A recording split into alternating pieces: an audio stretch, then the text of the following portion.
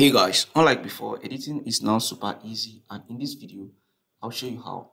Now, if you just click on the Autofix FS action like this is the result you get. Here was the before and here is the after.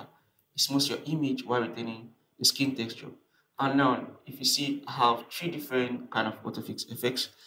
This other one is called Autofix FSR.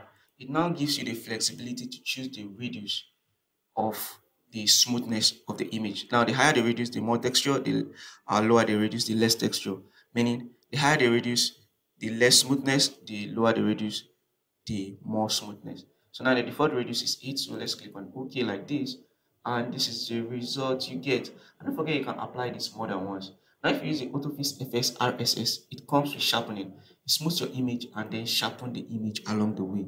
So you can see you can use any of these Autofix. The first one is just one click. The other two comes with the options to apply the radius. And don't forget, with just this one click, we've transformed this image from looking like this to looking like this. It smooths your image while leaving the texture and also add sharpening to your image. Now the link to get the Autofix is in the description.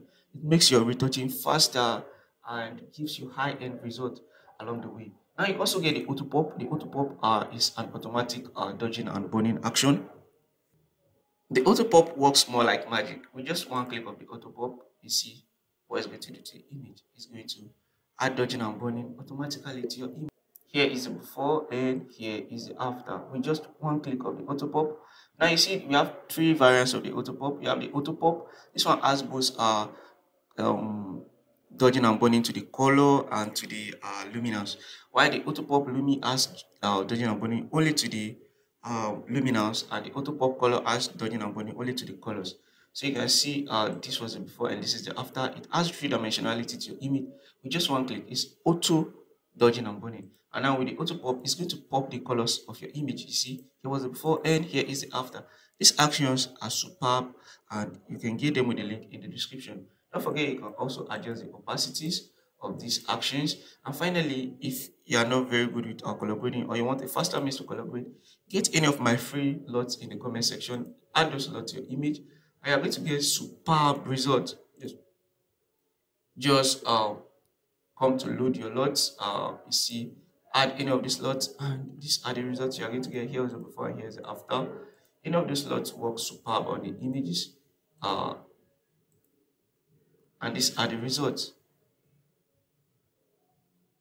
This particular one adds this deep melanin color to your image, and you can always adjust the opacity, either increase or reduce the opacity as much as you like.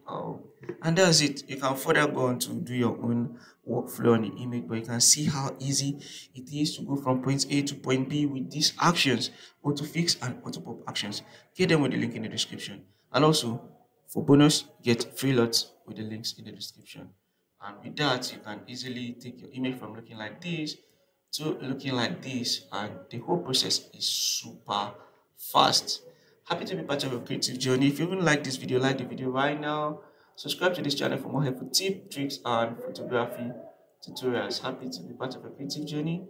See you in another amazing tutorial.